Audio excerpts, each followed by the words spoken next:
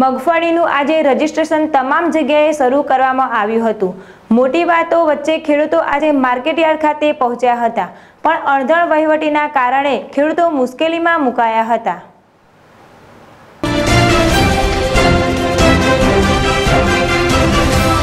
દ્વારકામાં આજે મગફળીના રજીસ્ટ્રેશન માટે માર્કેટયાર્ડમાં લાંબી કતારો જોવા મળી।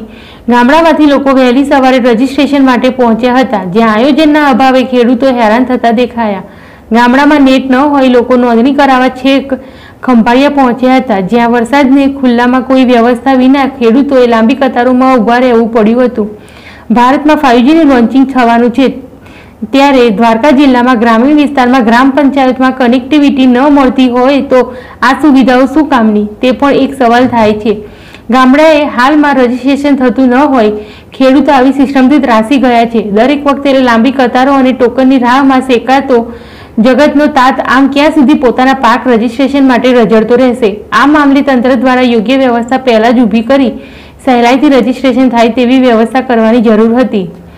ગ્રામીણ વિસ્તારોમાં નેટ ન હોય, તમામ ગામડાઓમાં ખાલી સુવિધા નામ માત્રની રહી હોય, ખેડૂતોને રજીસ્ટ્રેશન માટે આટલી હેરાનગતિ થતાં ફરી એક વખત મગફળી સરકાર માટે નાકે દમ લાવે તેવી સ્થિતિ સર્જાય તો નવાઈ નહીં। જ્યારથી મગફળી ખરીદી શરૂ થઈ છે ત્યારથી સતત વિવાદો અને ખેડૂતોનો અસંતોષ વહોરવાનો સરકારને વારો આવ્યો હતો, ત્યારે ફરી આવી આયોજન વિના રજીસ્ટ્રેશન કામગીરીથી ખેડૂતોમાં રોષ જોવા મળી રહ્યો છે।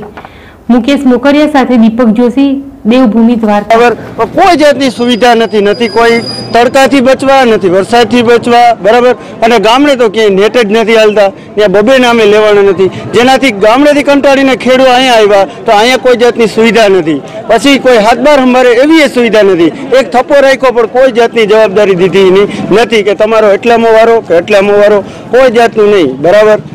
એ અમારો ખેડૂતનો મુદ્દો અગામ ટોકન જેવી જ સિસ્ટમ હતી, ટોકનની સિસ્ટમ નથી, બરાબર। એક કોરા કાગળ ઉપર ચીઠી બનાવી અને દીધી હતી, બરાબર। એ લોકો તો એ ખેડૂતને અંતે રાહત હતી, કારણ કે તડકામાં નહોતું તપવું પડ્યું કે નહોતું વરસાદની તકલીફ, પણ આ વખતે તો કોઈ જાતનું કોઈ તંત્રએ કાંઈ કામ કર્યું જ નથી। ભાઈ 11 વાગે આવી જાય છે, હજી કે નામ કોઈ વારો કે કેતનથી તકલીફ પડે છે, અને અહીંયા આયોજન આ બધું ભેગું કરી અને પછી વારો આવે એકનો કંઈ વાંધો નથી, વારા પછી બધીનો વારો લે તો વાંધો નથી। આ એક કેવી રીતના લાઈન ભેગામાં કેવી રીતના થતું નથી, એમ બધેના નંબર એમાંથી બધેના જે હાથ બાર ભેગા કરી અને પછી એક એકને બોલાવીને જે પ્રમાણે કરે, મેસેજ આપે તો પછી કાલ આવે, આજ આવે, જે પ્રમાણે આવે ને તો ખેડૂતને તકલીફ ના પડે। આ તો બધું ભેગું થાય છે,